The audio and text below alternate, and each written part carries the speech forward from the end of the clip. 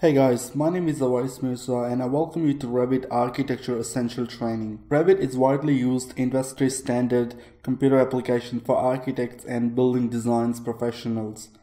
In this course, we will start with the basics like walls, columns, doors, windows, stairs, railing, plumbing, and lighting fixtures. We will even create our own component like a custom pool table. But Revit is not just about modeling. I will show you how you can annotate your drawing with text, dimension, and other standard architectural symbols. Revit allows us to generate live schedule for just about any part of our building model.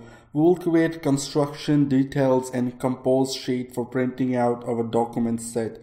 So if you're ready to begin your journey into the world of Revit, you have come to the right place.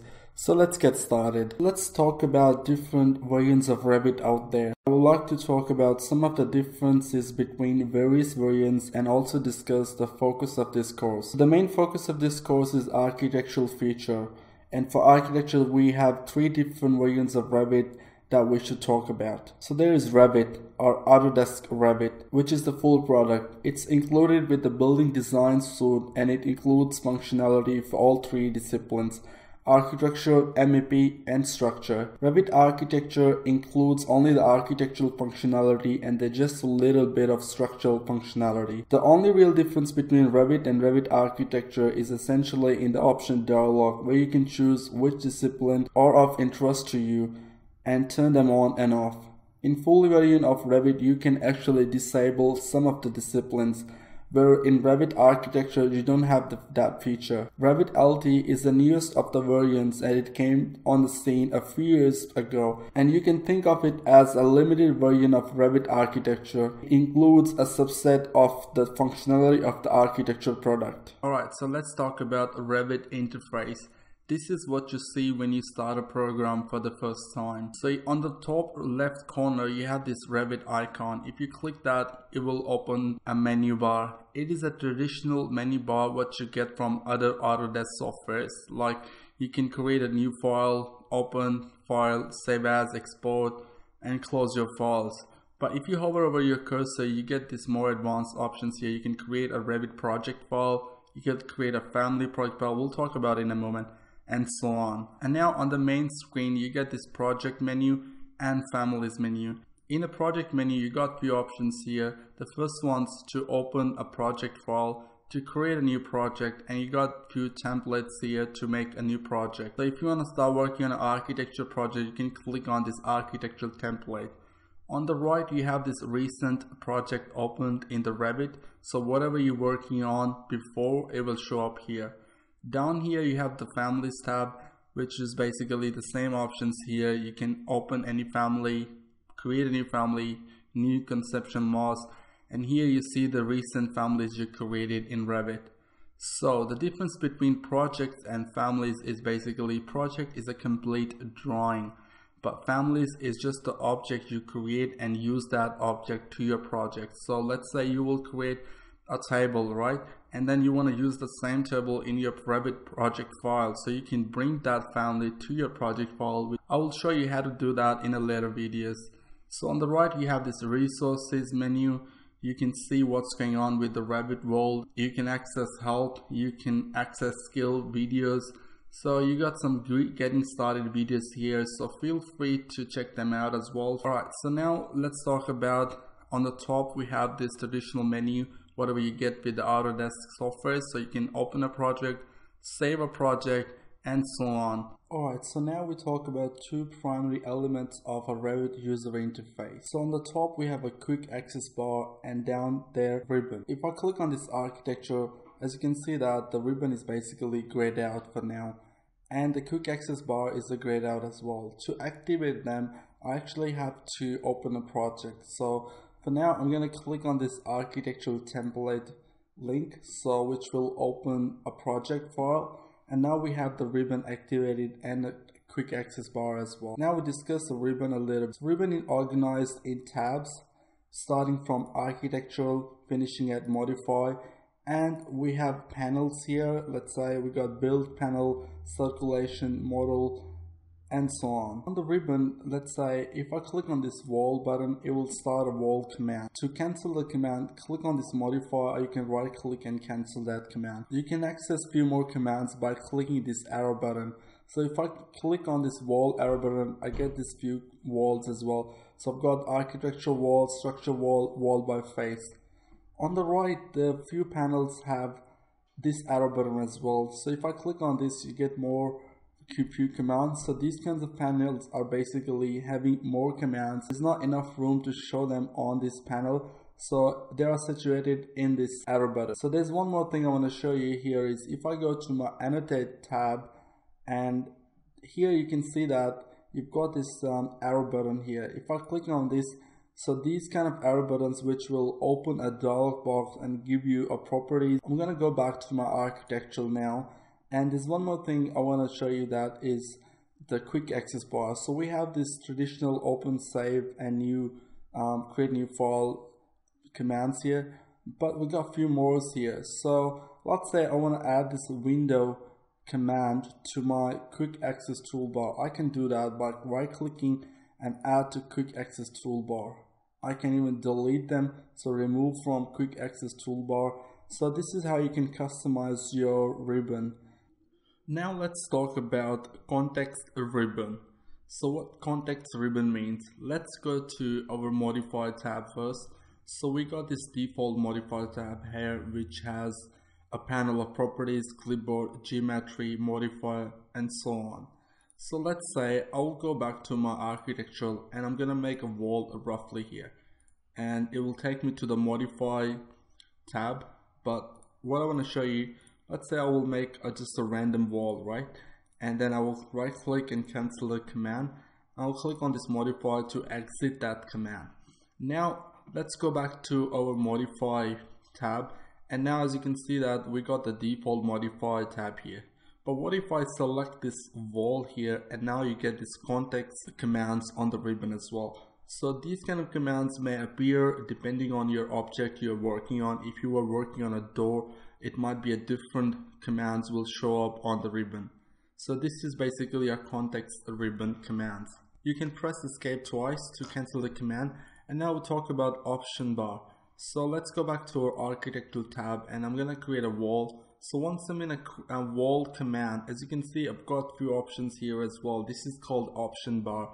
So depending on the command I'm in right now, I will get the different kinds of command here. So I've got this offset, unicorn, all that stuff here. So this is basically option bar. So you gotta keep attention to these context ribbon option bar while making your objects. Your Revit project is a complete virtual model that can be viewed, edited, and explored three-dimensionally, two-dimensionally, and in various report and tabular list. Each such representation of a project is referred to in Revit as a view. Views are listed and accessed from Project Browser palette, which functions much like a table of content for your project. So let's start with where the Project Browser is located, and which is by default is on over the left hand side of the screen directly below the Properties palette. So if you don't see that Project Browser here and you don't see those properties here, so you need to go to the View tab and click on this User Interface and turn on Properties and Project Browser. So I'm gonna go and turn them on, Project Browser and Properties. So on the left hand side, I've got this Project Browser. In the Project Browser, as you can see that we got all the views of a project. We got level 1, level 2 side. We got ceiling plans, 3D view. So let's say I'll double click on 3D view, which will take me to the 3D view of a project. I can change this wireframe view to shaded by clicking on this button and click on shaded, which will give me a shaded view. I'm gonna go back and change that to wireframe for now. So in this project, we have just a simple wall object. So we don't have much views in this project. So we got legends, schedule, all this stuff. I'll talk about this in a later videos, but for now, we stick with the Project Browser to the floor plan. So to go back to your floor plans, you need to double click on the view, which will take you to that view. Alright, so now sometimes you might have thousands of views set up for your project. So how do you search through all of them? So you can right click and click on search, which will give you a dialog box, and you can type level and click on next. So as you can see that we got the highlighted marker on the level. So click on next, and next one, level 1. So you type specifically something which will take you directly to that view. I'm gonna close that now. And with the navigation, I'll make a separate video for navigation, but quickly I'm gonna show you how you can navigate through your project. For the navigation, I will make a separate video on navigation, but quickly I want to show you how you can navigate through your project. So if you hold down your mouse wheel and move around, so you can move around your project.